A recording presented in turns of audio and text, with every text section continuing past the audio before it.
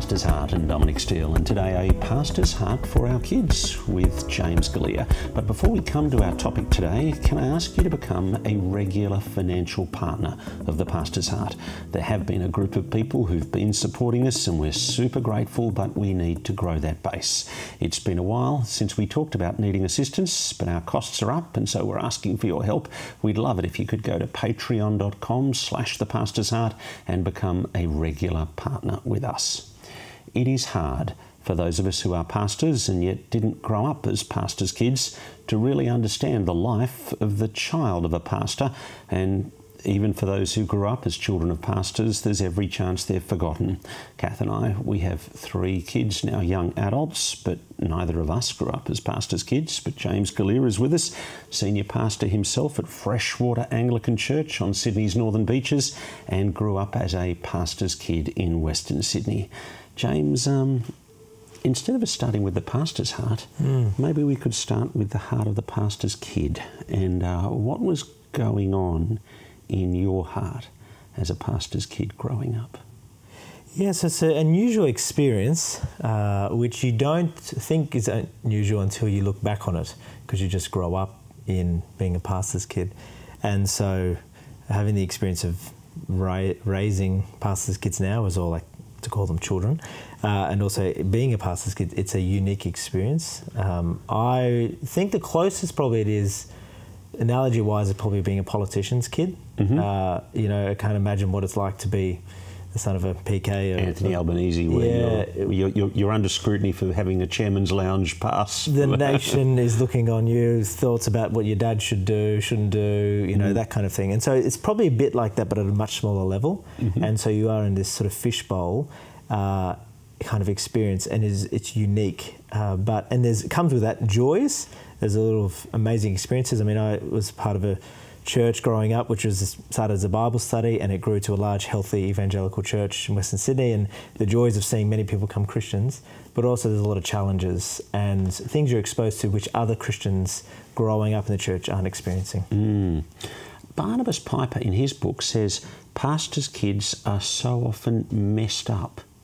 Right. Has that been your observation? Or? Messed up. Oh, I wouldn't say messed up as much as other people have messed up. I mean, we're all messed up in many ways. I think you're just privy to more of the church life than others, and so you see the messiness of that as well, and so that can affect you in different ways. Because you overhear the kitchen conversations, or kitchen conversations. And I think just also too, it's being aware that I've had a very positive experience of being a pastor's kid. And that's largely because church was healthy, dad was a good dad. I'm more extroverted. I've got a sister who's introverted. Having people at home was more a drain on her than for me. And so everyone has a different experience in this. And so it's a range of different things. And then the result of that can be different as well. As you've talked to, I know you've talked to some other people who are pastors' kids in preparation for today. What are some of the challenges that people have had? I remember a moment, it was about 15 or so years ago, being on a youth camp, which had a lot of Christians from different parts of Sydney, and there was a lot of pastors' kids and missionary kids. And at this camp, there was a seminar for them, and I was part of it, and we were in this circle, about 30 of them, and I just said a statement like, some of you may feel like your dad's ministry is more important than you. And about half of them just sort of nodded. And it was a haunting nod, really, just seeing them, that their experiences, sort of church ministry is here in their dad's values and priorities, and then they're somewhere down here. And that sort of scared me, and the sort of just seeing them nod, because the reality is in their world, I think there's a hard balance a fine line between servant-hearted sacrificial ministry and workaholism. That most members of church don't know the difference, but in a family you can tell the difference. You can tell if why is your dad doing these things, and just I think just like the antidote for greed, generosity, I think the antidote for workaholism is time. And so if there's time spent away from ministry on you as a family, then you can see your dad's priorities coming out. And, Jesus is everything, but church is not, and those kind of things. So, yeah, I think at the end of the day, I experienced a positive experience because I remember a moment where Dad would have time together with us probably once a week or so, each of us, and there was time where he would spend with just us. And there was a moment, it was a knock at the door, and we were about to go have time together, and Dad said, and the person at the door said, "Oh, I need to meet with you, Ray, I need to meet with you." And in their mind it was an emergency. It was an emergency, but Dad said, "Oh, I'm having time together with my son, and we can meet later." And that was a profound moment for me because I realised the priorities of Dad, where I sat, that he worked hard, but I was a priority in his life, and he promised his time, and we went off and spent time together. So the time element is an important thing. That's why a lot of pastors' kids' holidays are very special, because Dad or Mum is away from the church with families present, active, and that's why holidays for a lot of pastors' kids are very special times, because Dad is with them. So it's just not limiting time with kids to holidays, but time in the week to week as well. Now, you told that little illustration of ministry was more important than me. Yeah. And I mean, I felt a knife in the heart at that point, and you described kind of a knife in the heart at that point. As I'm sure that moment has impacted your own parenting. Do you want to just... Yeah, so for me, wanting to spend time with my kids, it's the balance of wanting them to grow in their faith and see that life's not all about them, but also to valuing them.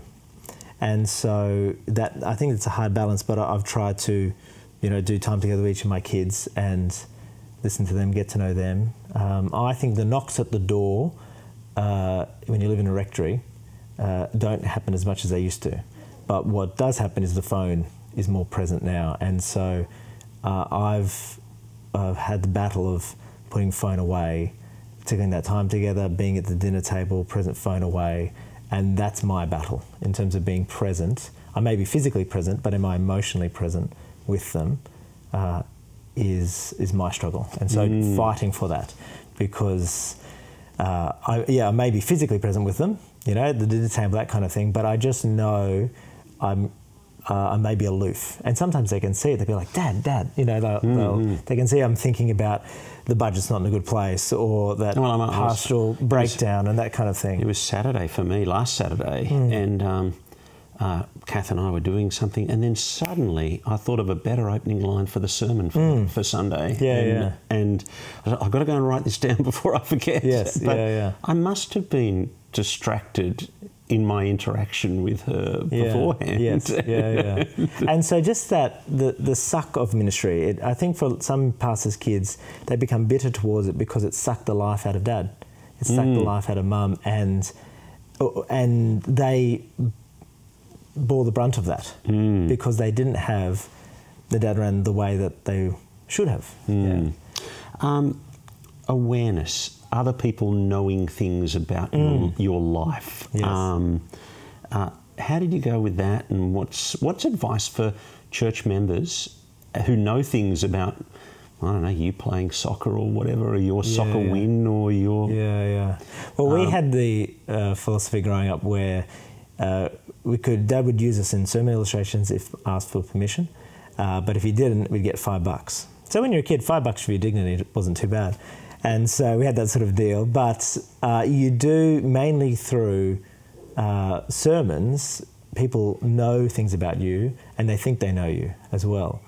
And so I think there's a goodness to that, because, the qualifications of an elder is a bit of a, what's life like at home? Is the pastor the same at home as they are on a Sunday? And so character and the way you lead and love your family is important. So there's a goodness to that. But then I think unintentionally the either amount of sermon illustrations or the appropriateness of them, I've sort of realised, like, I will ask my kids, can I tell this story in a sermon? So ask them for their permission. But sometimes they'll say yes, and I'm thinking, I actually got to think, is in 10 years' time, will they still want this story being out there? Because as a 10-year-old, they're like, oh yeah, this is great, I'm all for this. But as a 17-year-old, would they still want it? So there's a bit of wisdom that you need to have as the adult as a goodness in sharing, asking for permission to share it, but also to thinking future them, will they still want this story? Is it appropriate to be told in the future, if that makes sense? So I think it's the sermon that it's the big part where people know things about you and that kind of thing, because there's an openness and a goodness to it, but there's a line. Yeah. What about people making assumptions about you? Yeah, I think that's a hard one, because people just assume, oh, you're a pastor's kid, your faith's going great, you're rejoicing in the Lord, and you don't have doubts. And so I think doubts is a big one. Am I allowed to have doubts and ask questions and not feel like I have to have all the answers? Because you do grow up in church, and you are aware of the Bible, the Bible verses, the Colin Buchanan songs, that kind of thing. So there's a familiarity, and what the answer is Jesus, the Bible, and you can spit them out. But then there's a healthiness in, am I allowed to actually have a doubt? So I went through a big season of doubt of, is Jesus God? For about a year and a half. And how old were you then? I was about 18, and so. And I was also a youth leader at the time. And so I was trying to wrestle, like, is Jesus God? And a whole factors brought about these doubts, but it was that journey. But what was helpful was I was allowed to go on that journey. And I just saw in other people at church, they went on journeys of doubt and came out the other side and grew stronger. So they gave me hope, but a culture where I was able to share and wrestle with and ask questions was profoundly helpful. I wasn't shamed into thinking, oh, you're a pastor's kid, you can't have any doubts, you should be fine. Because often when people have doubts, it's more reflection on them, because they're thinking, well, if you're doubting and you don't have any confidence, what about me? And they get worried, and so they think, oh no, you shouldn't doubt, just believe. And that was very helpful. By the end of that year and a half, I came out with the conviction, no, Jesus is God, but I had to go on that journey. So being allowed to do that, not assuming that theology, their life is all neatly packaged up. Did you feel like you were treated differently by the youth leaders because you were the son of the senior leader? I think sometimes you can get fast-tracked into leadership roles because of you're the pastor's kid and not go through the normal reference checks that others would. So sometimes you get fast, and that's not healthy for anyone. I think you need to go through the proper process of character reference, commitment to church, like everyone else. Sometimes you get treated differently. I remember, this is different to the youth leading experience, but I think it was 7, 8, going to the morning tea table, taking way too much food than I should. And then someone said, oh, you shouldn't do that, you're a pastor's kid. And for me, I was like, I still remember that moment, obviously. And I think the problem with it was not they were calling me out, but they should have said, oh, we don't do that, we want to be generous because we're Christians, not because we're pastors' kids. And so I think there's a healthiness in being part of church community where I'm being discipled, not just by my parents, but by others, like we're family. But coming back to, and this is what I say to a church, treat pastors' kids as Christians, not as pastors' kids. And because we do need each other grow in sanctification, it's a communal thing, but focus on their faith and treat them as you would others who are growing in their knowledge and love of the Lord Jesus, who are living in grace. Yeah. As you were just saying that, I was thinking my wife was really clear on we've got to focus on dishonesty, disrespect and disobedience with our kids and not sweat the small stuff like what kind of clothes they wear and things like that. Yeah. And yet I'm pretty sure some people kind of raised eyebrows about different clothes. It's picking your battles. People did expect you to be the perfect angel, though. Yeah, the church I grew up in there wasn't a Reverend Lovejoy Simpson's kind of pressure. Yeah. I would say it was a healthy mix. There was examples that I shared before where it was not great, but generally speaking, it was good. And I think having leaders, like a youth leader who discipled me, a guy called Kev was profoundly influential in that, and he treated me just like one of the other teenage boys. And so that was really helpful in that, yeah. What did your parents particularly do well as you think back? I think a couple of things. One is, the time together element was, looking back, that meant a lot. So that, and my love language is quality time, so maybe, but I think my sisters would share the same. So that time each week of, okay, I know Dad's busy, he's got a lot to do, leading a church plant and all that, but there was time when I knew he would spend with me. I think also too, one of the big things, to be honest, was them saying sorry. So years as teenagers, young adults, there were certain things that they did which either through us sharing or them realising that they weren't great in certain areas in parenting. And rather than hiding behind that, well, no parent's perfect, we're all just making up, rather than hiding behind that excuse, they owned it and said sorry. And I can still remember those moments of them saying sorry for the things that they didn't do as well as parenting, and that just meant the world. And I think that's one of the things that I want to do in my parenting. There's mistakes that I'm going to make. I'm not going to do a perfect job at this. But if I live in grace, if my sin has been forgiven, then I can own it and listen, and the things that I failed in apologise to them. Even though they were good parents, that for me made them great parents, because they owned their sin, confessed it, and asked for forgiveness in the ways in which they weren't as good in parenting. Yeah, that was healing. Yeah.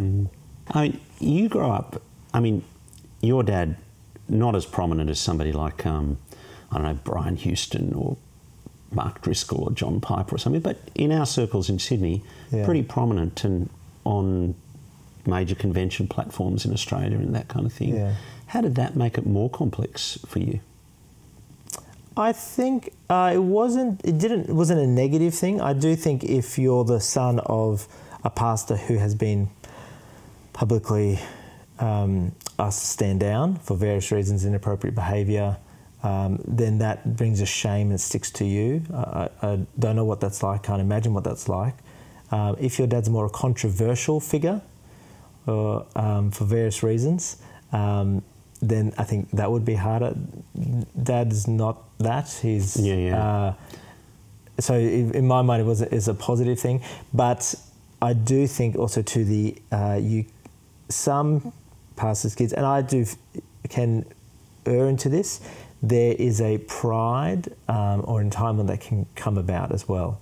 So sometimes there's the bitterness extreme, but there's a pride entitlement where you can find your identity in being a pastor's kid, and the connections, and it can start small, of just like you get the leftover food from a meeting or that kind of thing. Oh, you get these sort of special things. You can start there. You're first at the church to check out what's in the church fridge. Yeah. So you kind of get those kind of export benefits all the way to like being known. And if it's a positive thing, that can get to your head and create an unhealthy pride as well. So there's that extreme as well. So just knowing your own heart is an important thing, because so I think it depends on what perception the pastor has community-wise can affect you, and then that can either lead in different directions. Bitterness, pride. For me, it was more the battle with pride. Really? Yeah. Keep going. Oh, I just think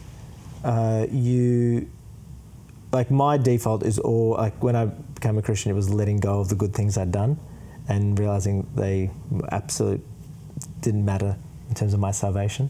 So I've always battled with that in that space.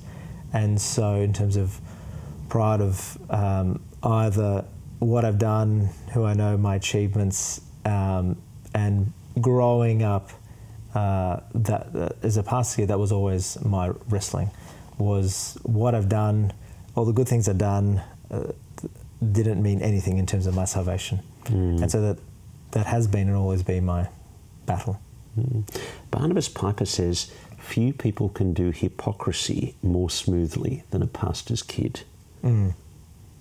expand, comment. Yeah, Yeah, I think because you can easily live one way on a Sunday and a different way either at home or at school, and because you can, particularly the hypocrisy can be, you can act a different character on a Sunday, act a different person on a Monday, in the more extreme ends. Yeah, yeah.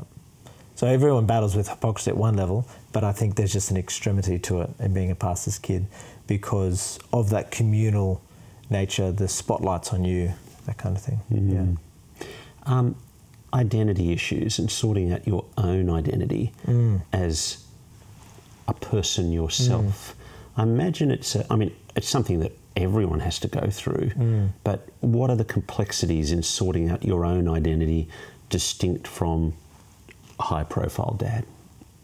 Yeah, I think it was funny. One thing that was helpful in me growing up in my faith was actually moving, I think I might have been maybe 13, 14, 15, something like that, moving from the morning service and going to the evening service. And that step was actually me saying, I'm going to go to church on my own. Dad was still the pastor of the evening church, but it was separated from my family, so I was owning my faith and choosing to go.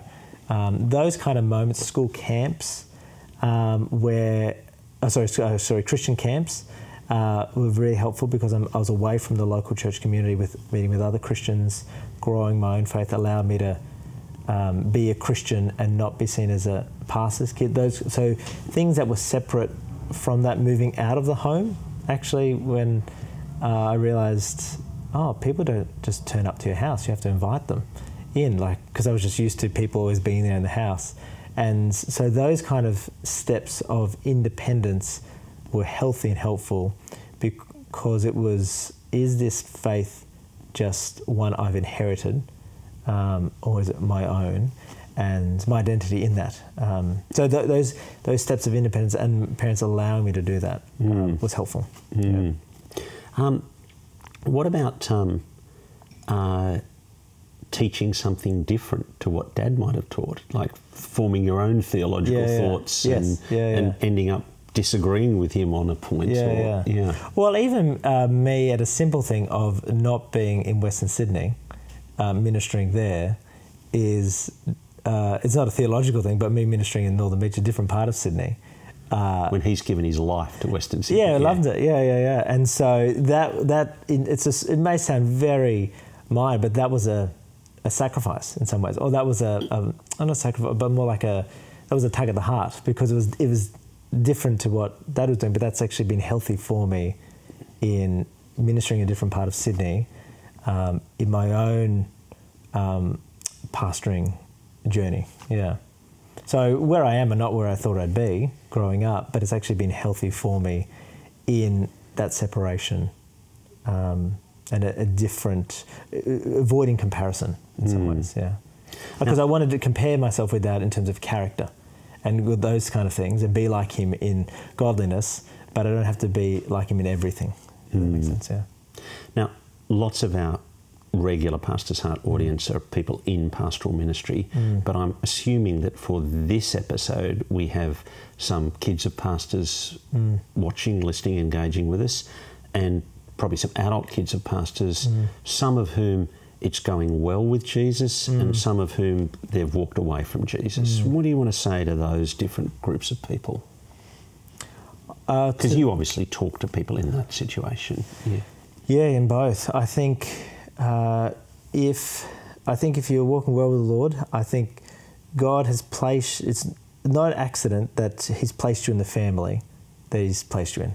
He's as a pastor's kid, you have a unique experience and He's using that for your own discipleship growth. And so with the challenges or the joys of that, He's discipling you. And so see it in that, through that lens, in terms of where the trials come and temptations come, you use it in terms of your growth and love of Jesus. I think if you've walked away from the Lord, or if it's been a very negative experience and burnt out or whatever it might be, and you've particularly had a negative experience of your dad because he might have, or for whatever reason, I think don't compare your dad. Do compare your dad to your Heavenly Father, not your Heavenly Father to your dad, because Heavenly Father is that prodigal. I always think of the prodigal son. He's the father on that doorstep, that waiting for us to come. He's not, disappointed we didn't achieve certain things, be certain things, let us down. Our Heavenly Father is that one at the porch waiting for us, no matter what we've done, no matter what we've come, to come home. And so that would be my advice, is just know that God's love is constant and is there every day. And whatever that moment that you may realise, like, I may have had a bad experience of church or being a pastor's kid, but yet God loves me, His Son died for me, and He wants me to come home. Just always remember that, because that truth is liberating. And Now, as you spoke just then, I was thinking, I think James is speaking to the person who, well, it wasn't great being the pastor's kid, but it wasn't that actually Dad was profoundly wicked. Yes, yeah. And yet there are some pastors who have spectacularly done the wrong thing, and we have watched great falls from grace. A pastor being arrested or something like that for something that was seriously wrong in the eyes of the world and in the eyes of the church. What's your word to that child? I think I cannot imagine what that would be like. I think that is just the horror, the shame, the embarrassment is it would be profound. I think my word to them would just be, God is different to what you've experienced. Like if you've experienced that is not what God intended for shepherds over His flock, and acknowledging that it is like in terms of the failure, and then, but also to going to the fact that wherever He has failed, Jesus has not, and just going back to who Jesus is, His gentleness, His kindness, His perfection, His consistency, and who He is, the character of Christ, and going to Him and encountering Him would be my encouragement. But I think a lot of people, it's just they haven't had this experience. There are some, but I think most people it's just normal day-to-day interactions, and they've decided they've had the same experience as another one who's still a Christian, but they've decided, no, I don't want to follow Jesus anymore. And there could be a whole range of reasons for that. They might blame being a pastor's kid, but sometimes it's just the love of this world, there's materialism, and so they've gone in that direction. And that I haven't experienced that, but that I made it as a profound grief as a parent. So my words to pastors who've experiencing that, just be responsible for what you're responsible for, as in none of us are responsible for making our children Christians. That's God's job. He's the one who turns the light on, so to speak.